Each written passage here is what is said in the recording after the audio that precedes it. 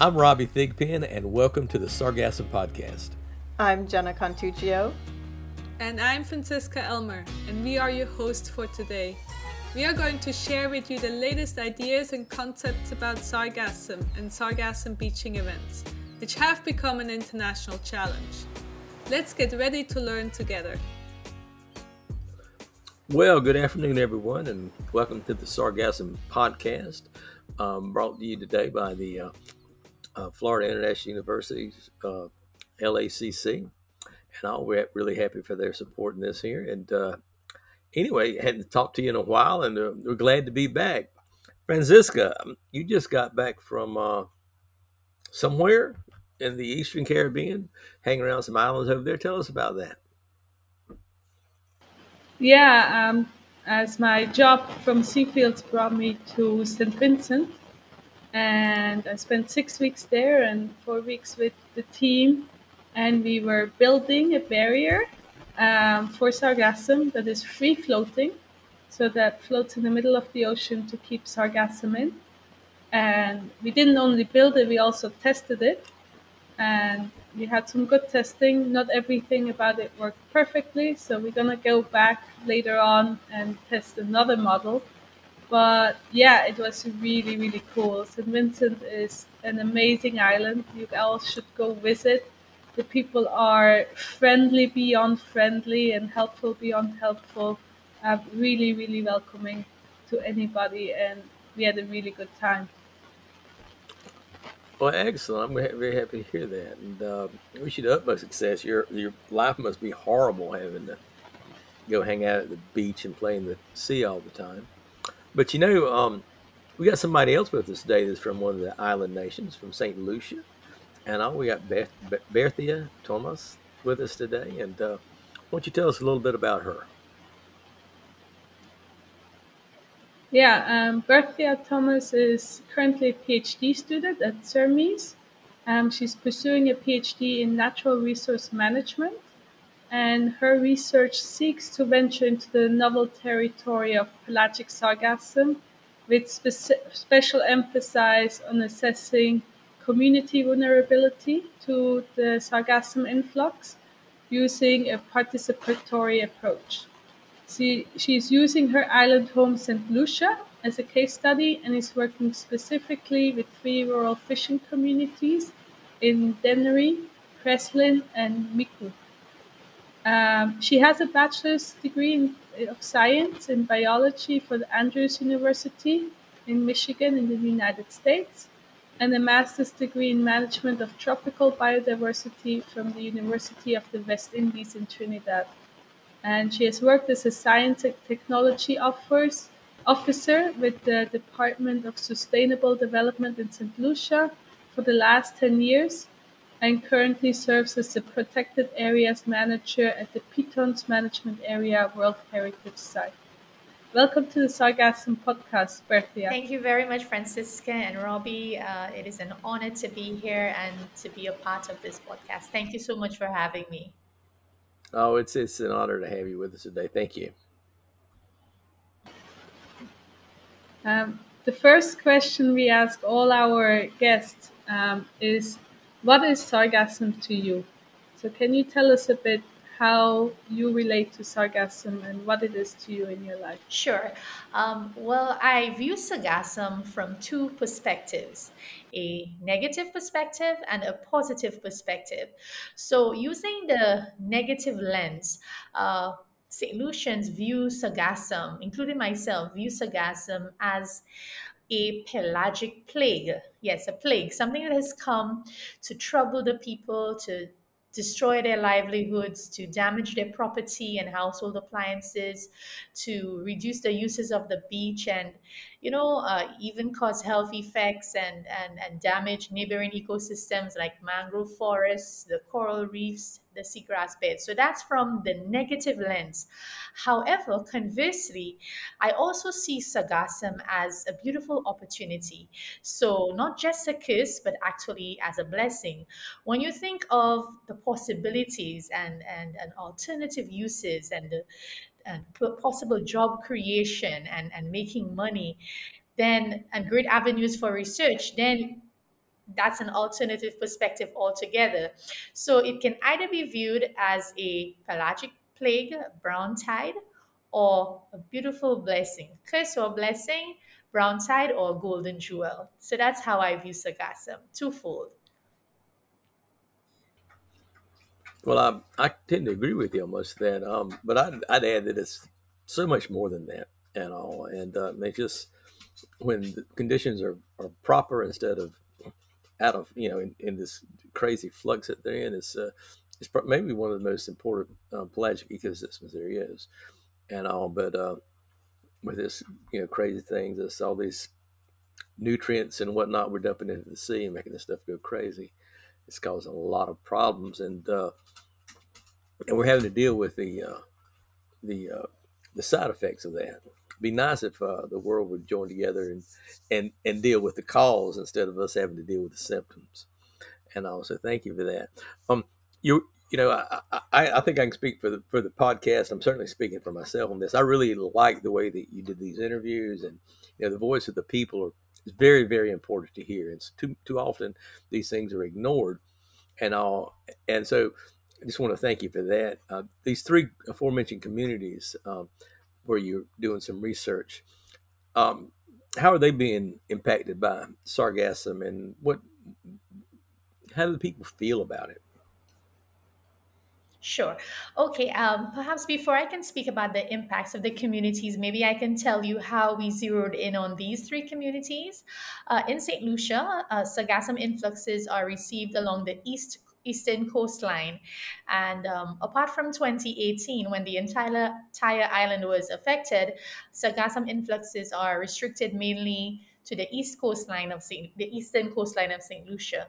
Now there are 11 sites that have been identified by the Ministry of Fisheries and the Ministry of Agriculture as receiving those influxes. But of course, you'd appreciate that any PhD research is time bound and resource bound. And so we could not assess vulnerability in all 11 sites. And so we created a matrix that allowed us to zero in on the three most adversely impacted communities. And we came up with the communities of Dennery, Prale, and Miku. And these are all rural communities, and they're also fishing communities. So, how has sargassum affected the persons here? And I have had the privilege to speak to residents directly and interact with them on a regular basis. And so, I think I can confidently say that most of the persons do not have a great sense of liking for sargassum. Fisher folk, to begin with, have suffered the greatest.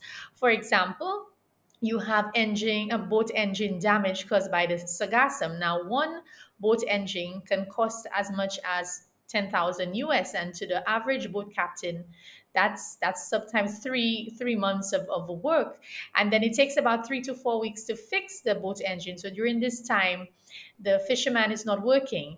Additionally, in addition to boat engine damage, you have damage to fishing gear, you have change in catch composition. So before, a lot of tuna, for example, was caught, but now you have a change in the species. So instead, we catch a lot of amberjacks, which we call locally as kawang. Also, you have change in fish sizes. So mainly juveniles are caught as the fish associated with the sargassum as an essential fish habitat in a nursery. So it's easier to catch the young ones there. Then you have change in fish quantity. So let's say on a daily basis, a fisherman would catch 300 pounds. He probably now catches 150 pounds. And so he has to expend more time, more fishing effort, more fuel just to make the same amount of money. Now, when we speak about the community members, you can speak about things like damage to their household appliances like their refrigerators, their stoves, their television sets, their computers. And because those things are not insured, they don't have homeowners insurance or property insurance, then they have to expend the money to replace them. The sargassum corrodes coins, it corrodes jewelry and iron gates and galvanized roofs, And so it has caused a lot of economic problems for the people, health problems as well, because while we were not able to directly say that these health implications came as a result of sargassum, we certainly can establish some sort of correlation. So you see a rise in headaches, and people feel nauseous, and problems sleeping at nights. Of course, when persons come into contact with sargassum rich waters, they get rashes on their skin and air infections as well. So health implications. Of course, you also have, for the small island state, people enjoy going to the beach on a weekend. They take their family, picnic, play, but we can no longer do that. It's aesthetically unpleasing. It stinks. It hardens. I mean, it's just unsightly, and it's not a place you want to associate with anymore. So, apart from loss of the recreational use of the beach and the economic use of the beach, we even have the religious loss of the beach. And let me explain. A lot of islanders belong to various Christian faiths. And so you have the ritual of baptism, which takes place in the beaches. And so not even that the persons can now do. So sargassum is not something that the people appreciate. It affects them economically, it affects them socially, religiously, on a health basis. And yeah, it's not some, it's seen as a real nuisance, as something that has come to terrorize their lives and make it very unpleasant. Wow, it seems like it's affecting every single aspect of their life. But I'd like to follow up a little something. You said that the fishermen were exploiting tuna, but now they're exploiting amberjacks in their place. Now, this, so you'll know, up here we call amberjacks a reef donkey, and all, 'cause reeling them in is like reeling a mule, and all. But so the fishermen there is that because the migrations have changed, or why did they have to switch from one species to the other?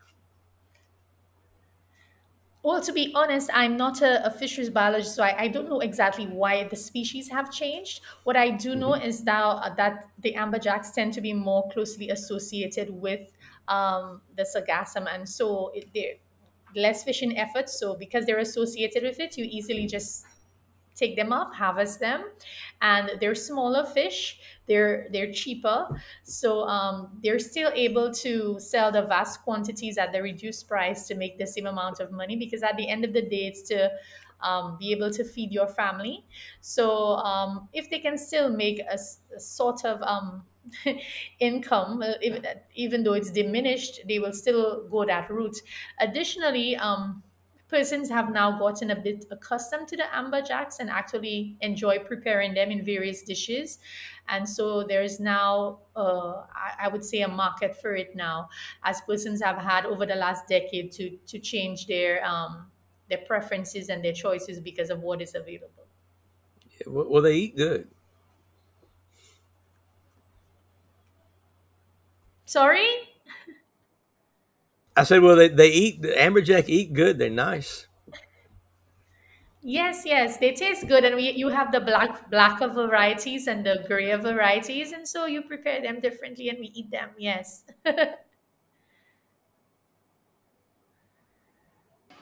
Yeah, and it was the same thing in Barbados. So they Yes. also now catch a lot more amberjack in Right, Barbados. and so have to modify their flying fish, which is actually part of their national dish. And so, yes, people have had to develop a new taste for a new affinity for those things because of the changes. Yes. Um, for all our listeners, you really have to go watch those videos. Where Thea made a really good description of what people are talking about there, but watch her videos to really hear the local people say it in their own words, because it's Thank real. you. They're really really well done. But in the videos, you also ask people what kind of solutions they would like to see in their communities. So can Yes. you tell us a bit about what people would like to see? Yes. Persons would like to see, number one, the government take a more active role in cleanup, and not just leave it in an or deal with it in an ad hoc manner. They want to see an established management system with cleanup guidelines and protocols and the supporting policy, so that the goals are clear and that cleanup could be regularized. That's the first thing. Additionally, they felt that there has not been enough information sharing on sargassum, and I mean they research it here and there, but many persons are ill-informed about sargassum, and so they wouldn't mind a little capacity building, a little training on how to handle it and what can be done. Uh, they welcome that as well. A few persons spoke to research. You know, they may be interested in developing something from sargassum, but they're not sure of where to go to. And so establishing like your industry academia partnerships would allow persons to have an avenue to take their ideas and to know where to run with it. And of course, like everyone else, they continue to lament the lack of finances for micro, small, and medium enterprises. I may have an idea and I may want to start up, but I don't have the finances to do so. What are the avenues that you're going to provide to me to make this better? And of course, just the whole issue of community get togetherness. You have persons thinking that, you know what, there's nothing we can do about sargassum, let's just accept it, and others say no, let's take a more active role. And you have still those who say, well, allow the government to take that role because it's their responsibility. So it has really divided the communities in terms of how they view sargassum being dealt with. So these are a few of the things they'd like to see happen. They believe, though, that one aversion they have to getting involved in alternative uses, though, is the fact that there are times that the sargassum is very, very heavy, and other times it dwindles, and so this unpredictability causes them great concern for starting a business when the raw material fluctuates. Additionally, when you mention things about forecasting and predictive modeling and early warning systems, they do view it as a little, beyond their capabilities. And so persons are a little hesitant with getting actively involved because they want it to be something sustainable.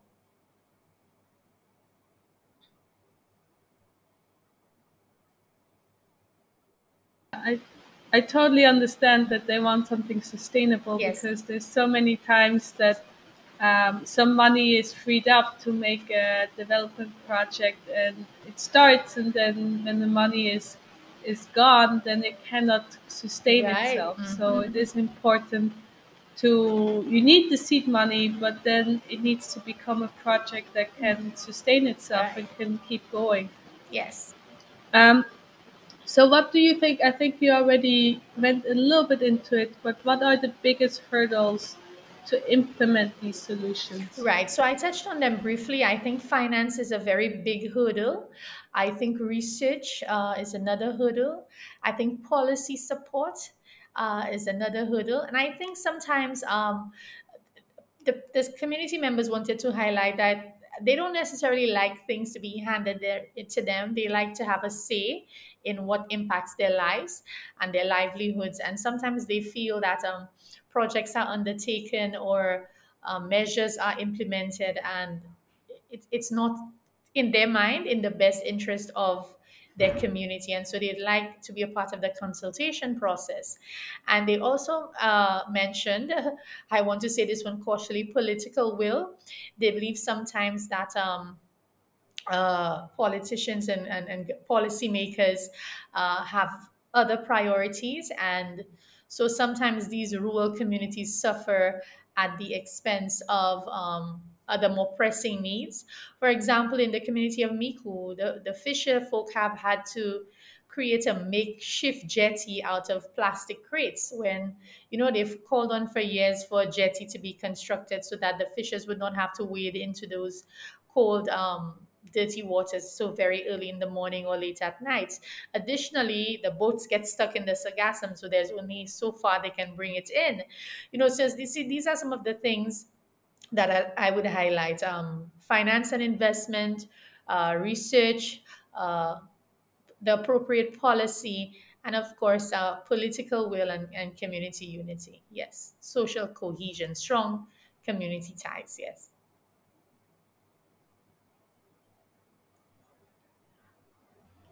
Very good. So how many people did you interview, and what are some of the stakeholder groups that they belong to? Okay.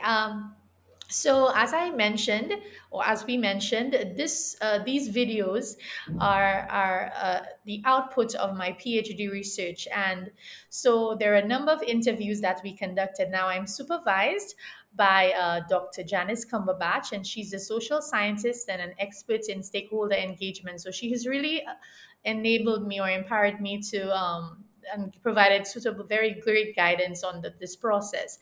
So we took a mixed methods approach. So we looked at quantitative measures that would provide the numbers and your statistics and your graphs and your charts and your maps. And we also looked at qualitative measures that would tell the story behind the numbers. So we first began with household surveys. And the household surveys, the numbers of each community, of course, depended on the population. So Mikun was your largest community, and so we did 263 household surveys. The second largest community was Denry. We did 211, and the smallest community was Prale, and we did 100 and we did 100. So in total, we did about a little less than 600 household surveys. So that's just one component. Then we did focus group meetings with the fisher folk. So we had our boat captains, our boat owners, our fishermen, our fish cleaners, our fish vendors, our fisheries extension officers, the head of our fisheries cooperative. So it was a nice small group of about 5 to 7 persons, and we got firsthand knowledge of how they have been affected by the sargassum, what strategies, adaptive strategies they've come up with, and how do you evaluate the success of these strategies. And so these were nice meetings. Then we met another group called Key Informants, and we conducted key informant interviews. Of course, this one was conducted over the telephone because of COVID, and we met with them, and these were more high-level policymakers and managers, persons who are supposed to or who currently manage Sargassum. And so we wanted to get their perspective on what has been done, what they think should be done, and what, like you asked, what are some of the things that are needed for this to be undertaken. And the final group, which is the group I think I enjoyed the most, were our community meetings, where we conducted the voice of the invisible, or the voice of the voice of the voiceless. And so what this did, it means that we went to the community members and we tried to include persons who would not ordinarily be involved in sargassum management. So your youth, your women, your disabled, your minority groups like your Rastafarians and so forth. And as a result, we met with those people and we undertook a number of activities. So the second thing, what we did at the community meetings was to conduct an exercise called problem and solution tree. So with the problem tree, you had sargassum influxes as the trunk of the tree, the main problem. The roots were the causes of that main problem, and the branches were the effects, so your cause-effect relationship. And so these stakeholders, they presented their problem tree. Then we took a break and we worked on the solution tree, which, as the name implies, provides solutions for the problems identified. And after this was presented, we came together and we let them know that the whole aim of this is to prepare a participatory video, and we'd like them to be a part of it because we really want them to tell their story.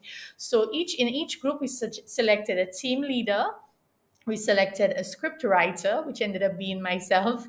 We selected a narrator, and we selected an audio visual team.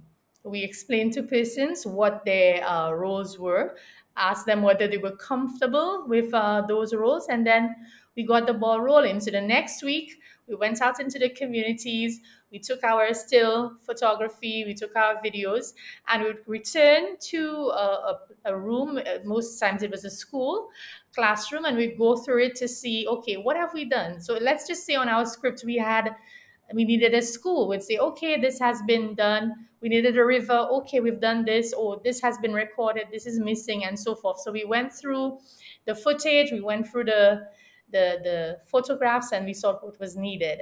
When all of this was done, we took it to Atlas Consultants, and these are some experts in documentary filmmaking, and we asked them to help us with the collation. So, we chose our song titles, how fast we want the images to appear on the screen. We did the narration, we did the people we wanted to thank, and all of that. So the stakeholders, the community members, were integrally involved in impacting these videos. Additionally, the people, they liked seeing themselves on the camera. They liked saying that this was my work, or this is my house, or this is my community. And so that ownership, really, I think you can see it really came out in the videos. We didn't want it to rehearse, so we didn't come to people when they were dressed nicely or their house was clean. We just came, we said, we're doing this video, would you like to speak to us? And so some of them were at their homes doing opening their laundry on the lines, others were washing, others were cooking, but they were willing to speak to us, especially as they saw other community members who they knew. You would see that some of the videos are in Patois, and we have the translation at the bottom. So we were open to everyone because we really wanted this to be the voice of the people. Additionally, there are a number of videos and photos that we could not use. For one, some of them, the quality was not the best because we were not experts and we were actually using our phone to do this. And we did not want to use the documentary film people because we didn't want it to be a documentary produced by someone who said, okay, go film a few. We wanted it to be the work of the community members themselves. So we used a regular cell phone, and we took it from there. Additionally, there are others we cannot use, although they were good because it would have just made the videos too long, and we wanted them to stick to about 10 minutes. So that's it in a nutshell. The purpose of the video, like I said, was to empower community people who would not ordinarily be part of Sargassum management to share their voice and their perspective, as they are the people that live with Sargassum every day. I mean, I can come as the researcher, as a scientist with these bright ideas, but they could tell me, no, this would not work because such and such is the case, and would prefer that other method.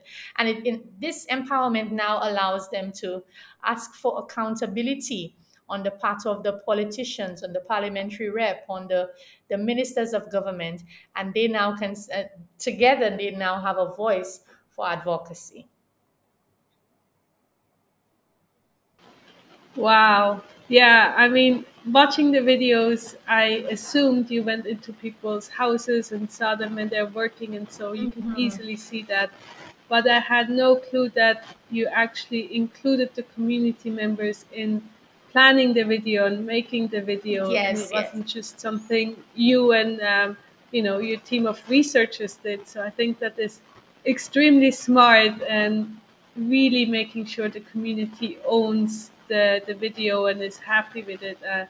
I'm in awe. Yeah, I'm like, I'm yes, this is happy. how things should be done. Of course, it may be a bit harder, but this is how things should be done. And Francisca, you're right, because on my PhD timeline, I did have just 3 months to get this completed. But I mean, I could have done it that way, and but I don't think it would have the desired effect that it has today, because this was during COVID, this was during hurricane in 2020, this was during 2021, sorry. This was during a general election period. And so there were a number of things that could set us back. However, it took us about 4 to 6 months to reach the final product in February. And even then, we had to send it out for review and editing. But I think it's something that people are proud of because they think of it as their own. And they would even tease me, when you're coming back, we're not seeing you, that kind of thing, because they want to be a part of the whole process. Yeah. Yes, and I mean, what I've learned from living and working in Caribbean communities is, yes, it may take a bit of extra time if you involve a bigger team and involve the local people in being part of the team. But in the end, you are actually saving a lot of time and getting a much better product because having all these people behind it is actually what you need. If you're trying to do it by yourself, you have so many hurdles that set you back. And also, yeah, a lot of these people may wouldn't have talked to you either. Yeah. And so what we did when we were doing the household surveys and the fisher folk group, we would tell them, look out for us. We'll be coming back and we want you to be a part of that. So we try to do a lot of sensitization, and something that works for us in the small islands, we do a lot of refreshments. So we have like, after the meetings, we serve drink and a little, some snacks, and persons come, so they participate, and they get a little free food in the process, so it's a nice incentive for participation as well.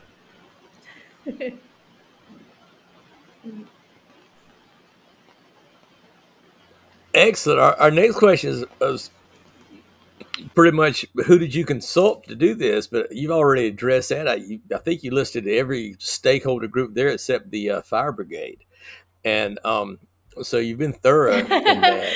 By I, I think you. I appreciate you mentioning the Rastafari because it sounded like you kind of did what Bob say. You treat this problem with one world, one love, and so I appreciated that. So our last question for the day is: what was your favorite moment while conducting these interviews? Okay. There are several of them, but I think what stood out most for me was seeing the people empowered to take charge and to be a part of better Sargassum management. I think oftentimes as a scientist, as a policymaker, we tend to think that the answers reside only with us, and we tend to think that we are the experts. But what I learned from this whole process is that what we call traditional knowledge or informal knowledge is just as integral as the scientific knowledge that makes up our papers and so forth. And without that, the marrying of the two, then you have an incomplete picture of the whole. And seeing the people take charge of their issues and demanding change and being a part of that change, I think was the most rewarding. Excellent, excellent. Well, to do this has been a fascinating project that you got going on. We really appreciate you sharing that with us. But you must receive some outside funding to do this. Perhaps there's some other people you want to acknowledge, and we'd like to hear about how you got this thing going. Sure. Yes, thank you. I did benefit from a research grant from UE that funded this on the ground research in Saint Lucia. Additionally, the videos were funded by the SATRAC project out of the University of Southampton. We partner with them, UE Jamaica, UE Barbados, and we have some universities out of Ghana. And so currently, there's a team over in Ghana, and the videos are being shown over there. The videos have been shown in the UK as well, in Jamaica, Barbados, Trinidad, and the idea, the aim rather, is to get them out there to see what the people themselves can do. This is not just a procedure in Canary that we speak about. It can actually be implemented and it can actually work. And to encourage other community members themselves to see that they have a voice and they can be a part of the solution. Even now, I mean, some of the residents are asking me whether we have additional funds to let this be played on local television networks, because they really want to arrest the attention of the policymakers and see that this is not you sitting up in your closed air conditioned home. This is us not being able to open our windows because the sargassum smells so bad. And this is our children not able to bathe and enjoy themselves anymore. This is us not being able to undertake little our religious activities. This is us, our health being affected, our economy being affected. And so um, this is our story, and we got a chance to tell our story. Well, thank you so much for sharing that with us today. Once again, we'd like to acknowledge the Florida International University's Kimberly Green Center for Latin American and Caribbean Studies, and for supporting our project here. And Bethia, we've certainly enjoyed speaking with you today, and really appreciate you. And we wish you the utmost success with your research and your collaborative research with the local Yes, peoples. This local ecological knowledge is very important. I really applaud you for that. And I as you were talking about it, thank you you. weren't talking about these things um, necessarily academically when you were talking about the people. That was coming from your heart, and the other times you're talking with your mind. And um, so many times what we need is we need to uh, be able to think academically, but we need to be able to speak to people's heart, and that's just such an important part, important missing part of what's normally done. And I really appreciate you for that. Thank you so much. Yes, thank you so much, Robbie. You see, as a pure scientist before, I felt a lot of the work that I did not translate to everyday people and to bring about change on the ground. And so this shift to the more social science aspect has allowed me to do so. So you have the academic component, but you have the people component. And I think this is what has made this research so enjoyable. Additionally, there are sometimes I wish that they could just grant me the PhD based on the videos, but that is not possible. So we still have the long thesis to complete writing and to get defended. But I do hope that this aspect at least will impact someone's lives and bring about the necessary change. Excellent. Well, thank you so much for being with us today. I'm sure it will. Yes, and I really do appreciate you watching the videos, and Francisca, you reaching out and thinking that this was important and to feature me on the podcast. I feel very honored and humbled, and I'm really grateful for being here today. Yeah, I mean, if we had the funds as a podcast, we would also love to go into those communities and talk to people straight there where they live. But unfortunately, that's not possible. So interviewing you and showcasing your videos is the next best thing we can do. Yes, thank you, much appreciated. Yeah, one thing I'd like to maybe throw in out there, if I could, before we leave here in just a second, is that you know maybe a couple of those folks you know down there might be interested in being interviewed by us as well, and also maybe we can hear Yeah, what they say. I think that would be great. Yes, we do Yeah, have their telephone contacts and their email addresses. So you let me know when you're ready. They have told us that we can share them freely for training, and so I think this would be another opportunity to speak to another set of experts, and I think most of the people would welcome that. excellent, excellent. Well, anyway, thank you for being here, folks. We'll see you again in a couple of weeks, and tell you all your friends about us, and so we can just exchange this knowledge that we're learning here throughout the Caribbean Basin and in West Africa. Anyway, have a good day. We'll see you next time. Thank you. Bye bye. So, Robbie, what did you think about the interview we just had? Well, you know what I think about it. She's working with the people. She's doing her academic research, formally, and that's all good. But she's combining that with local ecological knowledge systems. So I think it's fantastic, and all because there's such a rich area of knowledge, untapped knowledge that is too often ignored. And I think tapping into that is very important. And it also gives opportunity for the fisher folk and whatnot to feel like they're part of the decision as opposed to people coming in and just telling them what to do. I think it's absolutely wonderful. How about you? Yes. Yeah, I mean, I totally agree, especially that she involved them in everything, including making the video, and wasn't just coming in to make a video about them, but making a video with them about them. And from listening to the video and listening to her telling what the people were saying, to all of our listeners, go watch those videos. They're amazing. So please go and watch those videos and hear those people. And there's going to be a link down below. Yes, yes, there is a link down below. That was the whole point of me saying it, and then I forgot to say the link again. But yeah, like listening to those people and hearing, oh, you cannot do your baptism anymore. You cannot sleep at night because you have to keep your windows closed because of the smell, or you have a really bad headache because of the smell. The students cannot stay at school or have lessons falling out because they get fidgety, they get headaches.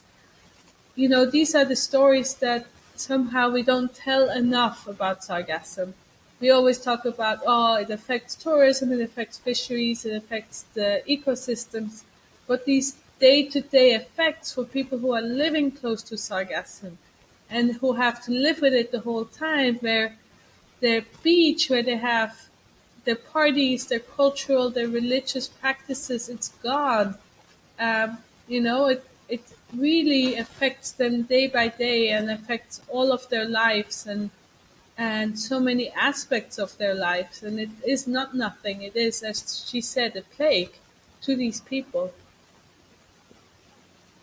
Yeah, well, a lot of people are talking about we need to decolonize language, and we need to decolonize this, we need to decolonize that. And that seems to be a really big thing that people are talking about these days, but nobody does anything about it.